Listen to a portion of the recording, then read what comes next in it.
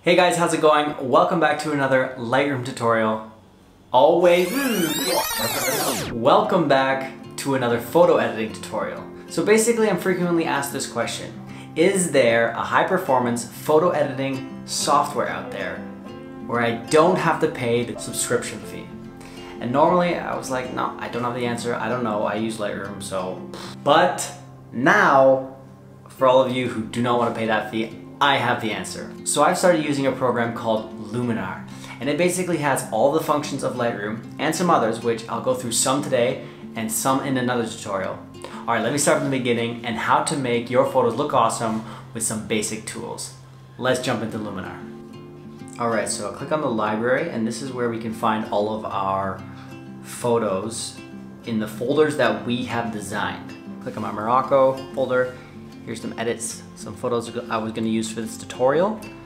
As you can see here, we're in the Sahara Desert. Here are some of the shots that I like from there. So let's go with this one. We have some camels at the bottom of the sunrise of the Sahara. You can see some of the highlights and contrasts and shadows there. So let's get rid of the film strip on the side. And also, let's have a look at these presets. So here are the built-in presets designed by Luminar. I like some of the ones in landscape, since we're editing a landscape photo today. All right, let's click on the warm sunset preset. So you'll notice that preset is a little bit strong, and here's a function that I love. You can adjust the strength of a preset by using that slider. That's actually a function that Lightroom does not have, is adjusting the preset strength. But we're not gonna use a preset today, we're gonna start from scratch, so let's get rid of the preset bar by clicking up there. And here we go, here's our raw photo. So first thing we're going to do is crop the photo down so it'll fit to Instagram, so a 4x4, so a 4x5 crop. And we'll just center that a little bit. I like the way that looks there with the camels in the center. Next thing we wanna do is get rid of that car. So we're gonna use the clone and stamp tool. And that car in the middle of the desert is a bit of an eyesore. So let's just get that out. So first we want to set the source by clicking on the area we want to clone. And then I'll just adjust the size of the brush. And zoom in a little bit. Wait for that to clear up. There we go. And now I'll just start painting in the area from the cloned area I've selected. And that's a super nice clone there. You can't even see the difference. All right, as you'll notice on the right, we have no workspace. Doesn't look like anything, but if we select the professional workspace, that'll bring up all the traditional tools that you'll see in Lightroom and kind of all the basic ones that you need. So let's just start with a raw, develop, and we'll adjust the contrast because I really want to bring up the brights, down the shadows to increase the contrast in the photo. I'll do the same things to highlight shadows, whites and blacks, just to boost contrast. Also get the clarity, boost that a little bit. And we'll head down to dehaze. It's a nice tool for clarifying and increasing contrast. Here's a cool one that Lightroom doesn't have, advanced contrast. You can boost the contrast in the shadow, midtones, and highlights. Here's another one, it's S-curve, you've seen that before.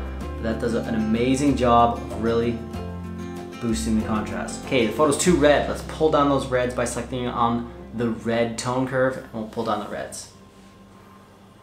Continue our way down to HSL, get the oranges up, but I'm just gonna change the hue a little bit, pull the reds more into the orange area, so it looks more like a desert. All right, we're gonna just pull the vignette down a little bit, draw our eyes towards the center. All right, next up, we click Add Filter, and this is where you can see you can actually add any of the custom tools that you want to the sidebar. Plenty of options there. We have a bunch added already from the professional workspace setting, but I want to throw in an adjustable gradient. So we want a radial filter. You drop down menu there, you can see the radial mask, and now we're just going to draw a radial mask around our subjects. This is a powerful tool to draw the eye towards the subject by pulling down the exposure in the top part of the photo. And then if you select the bottom, it'll pull the exposure down. And the outside, you can see if I do it extremely, you can see around the subject, it really pulls the exposure down, but I'll just use that a little bit.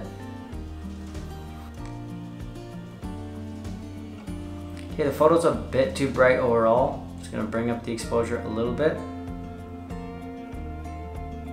and then play around with the highlights and whites just to bring up the light that's in the photo a bit.